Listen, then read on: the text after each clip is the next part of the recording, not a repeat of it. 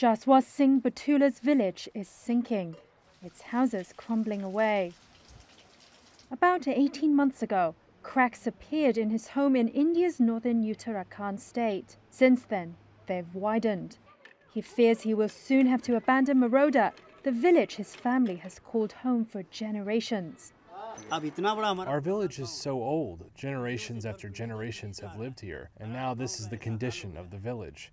This is unimaginable. As to why, some town authorities point to nearby construction projects. India Prime Minister Narendra Modi has been pushing to carve roads and rail deep into the Himalayas. It would pave the way for millions of Hindu and Sikh pilgrims to visit a clutch of religious sites that include the source of the Ganges River.